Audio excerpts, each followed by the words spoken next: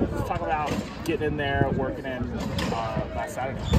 Yeah, I got thrown at left guard.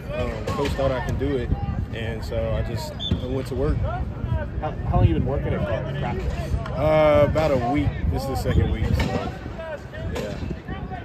What's your comfort level maybe there? Has it been a lot to try to get through?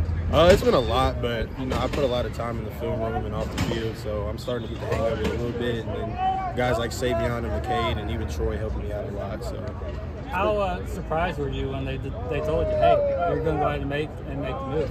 Yeah, well, I got called in for a meeting with Coach B, and I didn't really know what it was about. And then he told me Monday, and I was kind of like, oh, okay. And as soon as I left the meeting, I just got out of class, so I went straight to work. What's been the hardest part about that transition this early in the year? I think schematically it's about the same, but I think from a technique-wise and speed of the game-wise, everything happens a lot faster and closer to you. So. Is it just different at tackle? Like, will you have more time to react to things at tackle? What's kind of that difference like play to play? Yeah, I mean, at tackle, you got a second to react to everything. Guard, everything's right in your face. You're throwing the first punch and, just stuff like that. How big has McCade been there in the last couple weeks for you? He's been really big. He's been helping me out, kind of giving me the blueprint of everything. And, yeah, he's been real crucial in this process. Any idea how much time you're going to see this week? I'm not sure. Just trying to help the team out. Talk a little bit about the talent this line, this front. They can go. They're big, strong, physical guys with lots of experience. And, we're preparing as if this is the best D-line we're going to see. And, yeah, we're just working. What was the takeaway just from how the offensive line played on Saturday? What's maybe building said to you guys since then?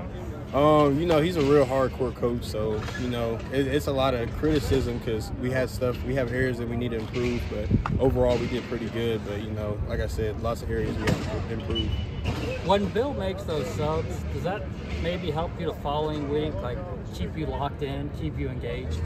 I prepare like I'm going to play every week, so for me, it doesn't really make a difference. I'm just trying to help my team out as much as I can, like I said. You talked about the speed of the game, but just what's been the biggest adjustment for you to the college game and just college in general? I definitely say the speed. In high school, it's a big difference between high school and college already, and then you add in the tempo, and it's a lot different. So I just say definitely the speed of everything, and then of course the schedule is way different. I mean, when I'm not in school, I'm at football, so that's been a big difference as well. You mentioned the tempo. Did the speed of Jeff's offense kind of get you at first? Yeah, it was something I had to get used to. I'm glad I came early in the spring so I can know kind of what to expect, but that was definitely something I had to get used to.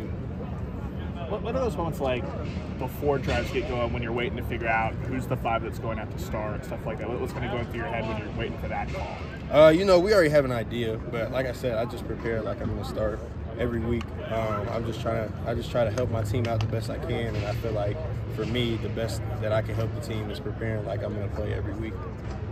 What has been the most challenging part of going to the left guard positions there? Like sticking out to you, what's been the most challenging so far? Yeah, I'd definitely say the speed. The speed is the biggest thing. The speed, and the guys are a lot bigger, a lot stronger, more physical inside. So. Appreciate it.